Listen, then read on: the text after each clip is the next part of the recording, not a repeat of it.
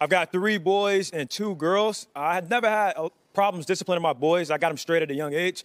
But my daughters, I have this rule. I never put my hands on them because I don't want them to think it's okay for a man to put his hands on them. So they kind of take advantage of that, I think, and have me wrapped around their fingers. Yeah. So my question is, do you have any advice as a father of girls yourself on disciplining your daughters? Yeah, no.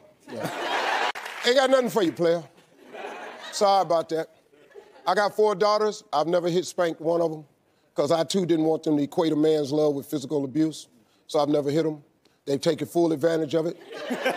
I'm completely and totally wrapped around my daughter's fingers. I give them everything they ask me for. I've never turned them down. I bought them everything they've ever wanted. I've traveled. I bought horses, cars, houses. I have ruined my daughters. All 4 of them girls is spoiled.